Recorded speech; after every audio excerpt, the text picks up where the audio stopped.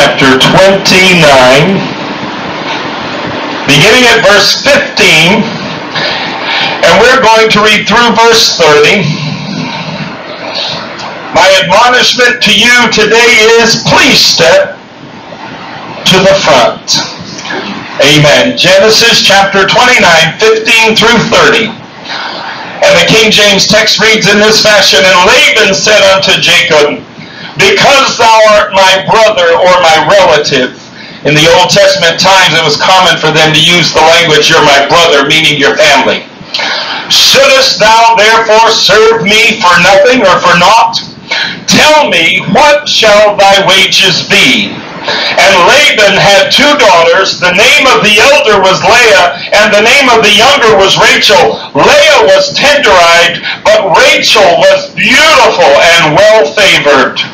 And Jacob loved Rachel, and said, I will serve thee 7 years for Rachel, thy younger daughter.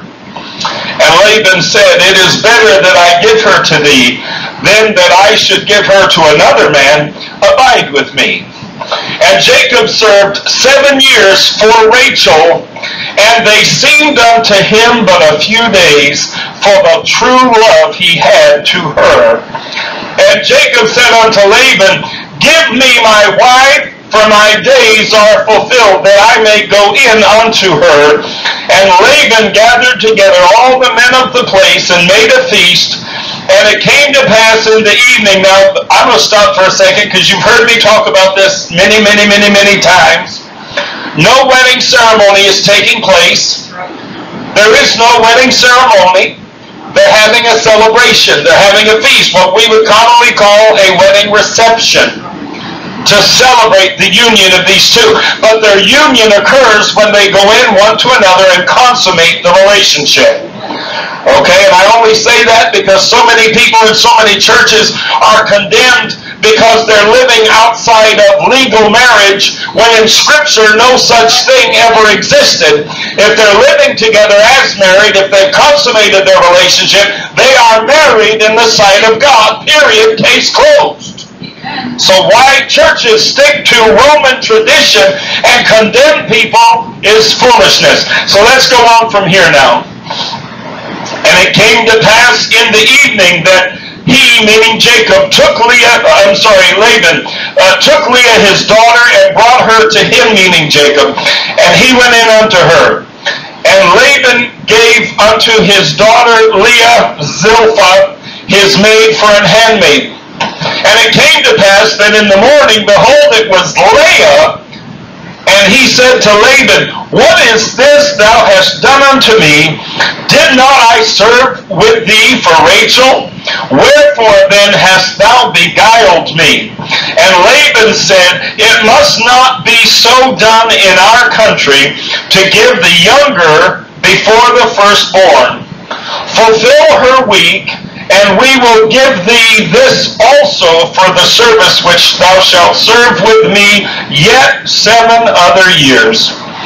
And Jacob did so, and fulfilled her week, and he gave him Rachel his daughter to wife also. And Laban gave to Rachel his daughter Bilhah, his handmaid, to be her maid. And he went in also unto Rachel, and he loved also Rachel more than Leah, and served with him yet 7 other years.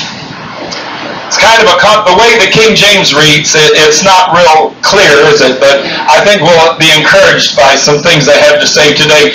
Would you bow with me? Master, we thank you, God, for your word today. You have a message, God, for your church at this hour, and we desire to hear it. Lord, we ask that the anointing would flow this hour like a mighty river.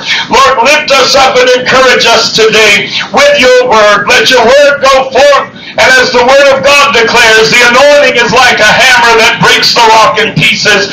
Break the yoke and break the bondage upon the souls of so many as this word is delivered to them this day. Those in this room, those that will one day possibly hear this message on tape, those, Lord, that will hear it on the internet. Let every soul that hears be delivered and set free by this wonderful truth that you're about to share with us today. For we ask it in none other than Jesus' name. Amen. God bless you. You may be seated, and amen. Okay, the story is quite simple. A man by the name of Jacob, who is, of course, the only child of a man we know as Abraham, and Isaac has Jacob. He's not the only child, but he's one of the children of Isaac's. He's one of the descendants of Abraham, one of the people of promise that God has promised. God promised Abraham that he would be the father of many nations. And Jacob was one of the 12 sons of Isaac. And he would be one of the fathers of the 12 tribes of Israel. And he would be the father of the 12 tribes. Boy, am I getting confused today. Jacob would become the father of the 12 tribes of the nation of Israel. Okay, there we go. I know I might get there somewhere along the line. And Jacob falls in love with a young lady that belongs to an uncle of his, a daughter of one of his uncles, and he agrees to work for this uncle for 7 years in an effort to attain this young lady as his wife. And he works then for 7 years to attain this young lady, but on the morning after the wedding night, as it were, he comes in and finds that his uncle has beguiled him. And instead of Leah, the one that he loved and the one that he was working for 7 years, all of a sudden he was laid next to Rachel, the older of the daughters. Or vice versa again, because I'm just consider this whole message talking in tongues, okay? It requires interpretation. So he realizes he's laying down with Leah rather than with Rachel, who is the object of his affection.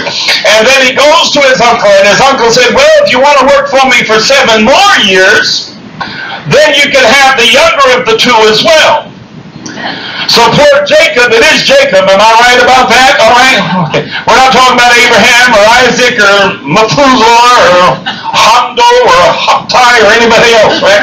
Okay, it's Jacob. Just want to make sure. Y'all got to help me today now, okay? So Jacob works for yet another 7 years in order to attain his love object, the true woman of his desire, which in this case is Rachel. Yes, amen. I think. Yes. Okay.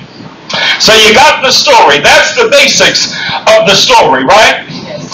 Well, there is a very common and popular movement within the Christian world today that preaches Israel is God's favored people, and as such we should do all that we can to be a blessing and a help to Israel. But my friend, I'm going to get right to the meat of this message so you can get blessed real fast and get happy real fast, okay? I want you to understand before you leave this place this afternoon that Israel is Leah, hallelujah, and the church of Jesus Christ is Rachel, glory to God. Israel should be seeking our favor, glory, and not vice versa. Come on now. Israel ought to be inviting the church of Jesus Christ to come in and do whatever you want to do, preach whatever you want to preach, say whatever you want to say, because we need the blessing that's attached to the church of the Most High God. Hallelujah. Because the first wife is not the wife that God wanted. Hello now. He wanted the second. It was the second. It wasn't the law that saved. It was the covenant that God made with humanity through the blood that was shed on Calvary. Glory to God. Woo! Are you catching that now? You understand the concept of what I'm trying to tell you? You see, the story of Jacob's experience with Leah and with Rachel is not there by accident. It is there by divine design. God has placed that story in Scripture for a reason. You see, the sad thing is today that while many preachers who are preaching this message about how Israel is God's favorite